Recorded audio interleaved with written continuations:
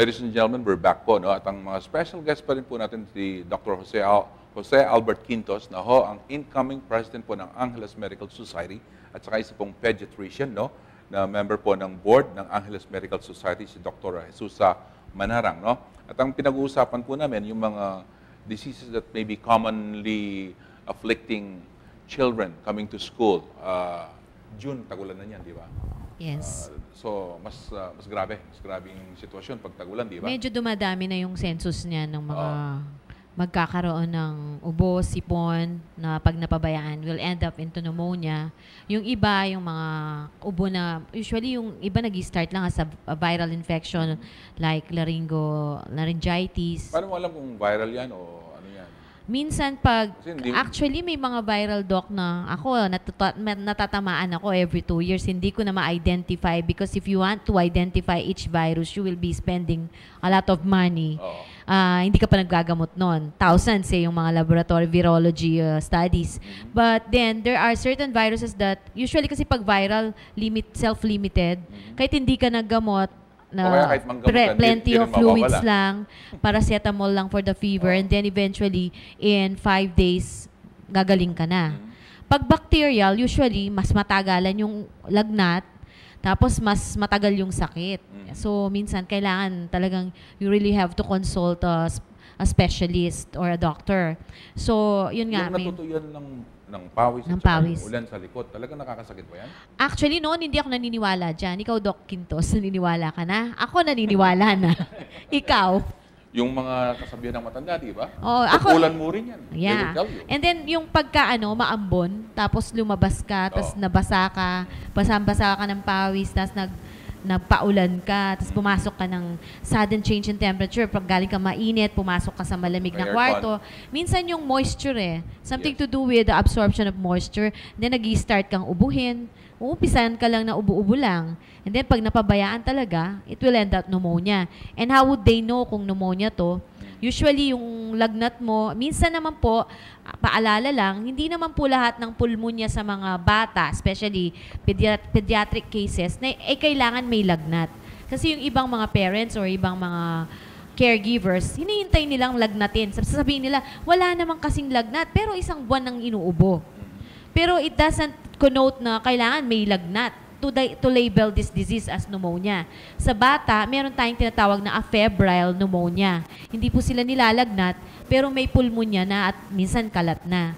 So, wag na nating hintayin yon. So, pero, pwede pa rin may fever, pwedeng inuubo sila na maplema talaga, and then, pag hirap na sila, matagal na, there will be retractions, yung paghininga, huminga, nakikita mo na lumalalim yung mga, yung mga scapular area, yung mga intercostal, yung in between the ribs, nagdo-draw in na po yung mga ribs nila. Parang nakikita mo, there is increased breathing. Minsan more than 40 na yung breathing per minute. Difficulty also? Oo, difficulty. So, yung mga yon, una naman, bago yun alar flaring.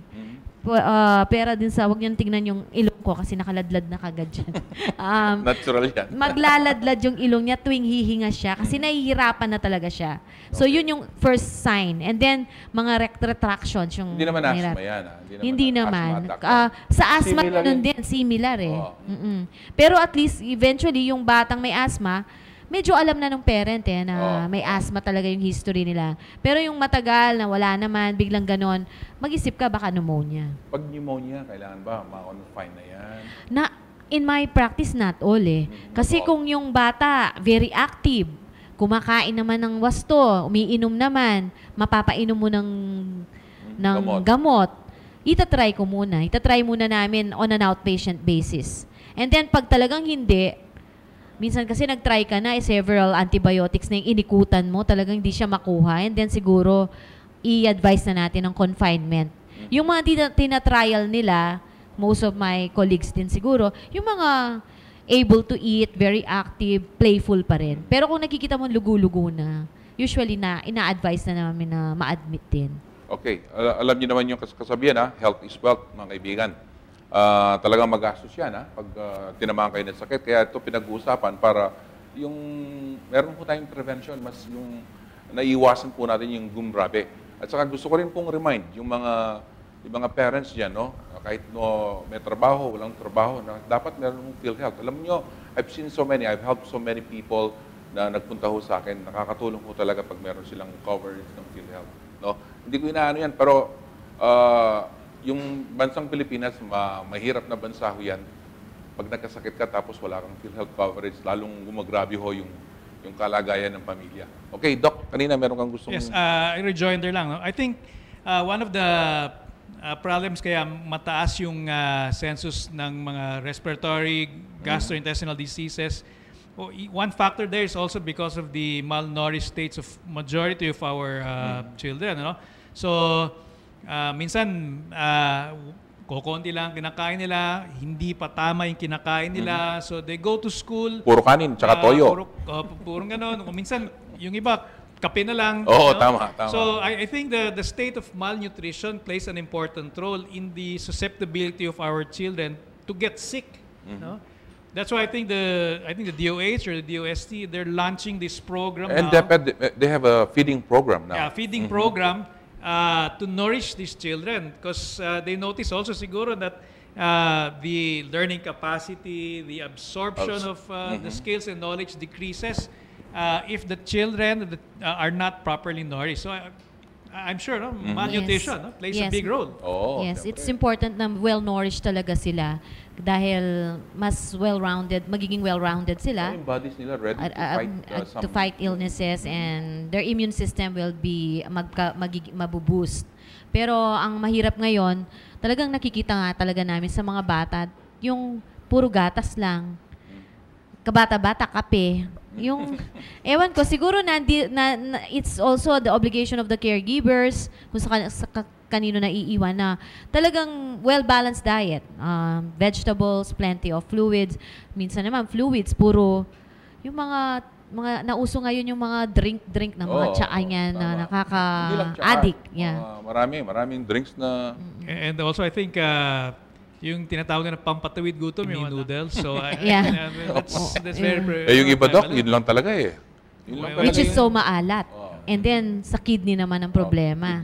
Yung mga energy drink naman nila, yung mga tsaa na iniinom, dumadami din ang census namin ng mga gastritis. Kasi hindi sila umiinom ng tubig, puro yung mga fun drinks na naka-tetra pack, na yun lang lagi nilang iniinom. Doktora, let me ask you this. Meron kasing notion dito sa bansa natin, merong perception, pag matabang-mataba yung bata, healthy. Oo, sa ating Pilipino, di ba? Pero actually, dapat hindi. Ang trust nila ngayon sa Philippine Pediatric Society, yung meron pa silang mga separate lectures on parang combating obesity at an early age. Diba? Oo, which is in really the US, a disease. They're spending or they're beginning to spend billions of pesos to treat this now. Yes. So, dapat ding i-address. So, yung mga sugar drinks, hindi rin masyadong... Hindi rin. Kaya nga daw ang daming diabetic sa atin, di ba? Sugary drinks talaga ang hilig ng mga Pilipino. Diba, dati kasabihan yung diabetes sa Pilipinas, pang mayaman na sakit lang yan, di ba? Oo, ngayon, marami na nakaka-afford ng mga mumurahing drinks na filled with sugar. In fact, I remember there was a move before na to ban, hindi lang sa States, I mean, locally, no? To ban soda, mga soft drinks in the school canteen, in the hope that to win away children from drinking these types of juices. So, parang yun na yung contribution. At least sa school, hindi available yan. Or even, hindi lang yung soft drinks, pero yung mga snacks, yung mga potato may mga chips. May right choices sila. But the problem is, pag uwi sa bahay, minsan, sometimes, I see parents na talagang mahilig sa mga beverages na hindi mawawala ng pagkainan nila ng mga soft drinks after kumain. So, dapat talaga, sarap kasi ng tama it starts in the, it will start in the family, di ba? Yung diet ng buong family, kasama yung mga magulang, kasama yung mga katulong natin na ganyan ang diet natin, balanse dapat. Kaya yung call natin, pati sa parents, no? Kahit school-age children yan, palagi nasa eskwela, yung parents, they still have a major role to play in the health of their children, right? And the teachers too. And the teachers, yeah, right. Because they have a great influence in these children. Pag sasabihin sa amin, sabi ni teacher, wag daw akong magki-candy. Sabi ni teacher, gano'n. So, napakalaking impact po ng mga naaalam nila sa mga teachers. And by this time around, talaga yung mga teachers naman natin, lalo na sa mga all of the government or private sector, medyo may kaalaman na rin sila eh. Because of the seminars that they're attending. Yeah, they are well equipped na rin. Pero at least re-reinforce pa natin. Tama. Oo. Doc. I think another thing that we have to reinforce also is one very basic thing for disease prevention, hand washing. Oo. Yes, That- nung Simple, isang no? ano natin Very pinag-usapan. simple, very simple. So like before you eat, after you eat, or if you After you go to the toilet. after you go to the toilet, always wash your hands. Very very simple way of disease prevention. Yeah. Kasi mahilig talaga tayo na minsan nahulog na. Yung sinasabi mo nung isang program natin na wala pang 1 minute. Kukunin natin. 5 Sayang. Oo. Pero importante yun. Kung wala talagang available na tubig, di ba uso naman yung mga alcohol gel o whatever Sanitizer. na sanitizer. Napabaon nyo sa mga, yung nakikita ko ngayon nakasabit sa mga bag nila. Which is a good practice din to avoid SARS, diba? disease. Pinang-combat lang dyan, yung hand washing. Everybody nagkaroon ng fad noon sa mga corporations, no? Hindi ko lang alam kung pinagpapatuloy pa rin ng iba, nagbibigay sila ng pangwash ng mga mga kamay ng mga kanilang nagtatrabaho. So I just hope that we will pursue that, no? Especially Dr. Quintos opened it up para ho sa mga anak natin sa eskwela ho, no? Yung mga magulang, tulong-tulong ho tayo sa pagtuturo. It's a basic thing to do to wash your hands, no? Marami hong mga diseases ang pwede hong hindi dadapo sa katawan ng tao basta naghugas po tayo ng kamay. Okay? We're gonna have another break, and after the break, we will pursue. Continue ho natin to, conclude po natin ang ating discussion, no, dito po sa mga common diseases, no, na hinaharap po ng mga estudyante pag ganito. Lalong-lalo na pag school opening, maraming nagkakasakit diyan. At ayaw naman ng estudyante mag-absent, di ba? Pag ganitong mga panahon, ayaw pa nila mag-absent. Masipag pa sila, okay? So, tulong-tulong ho tayo, mga kaibigan.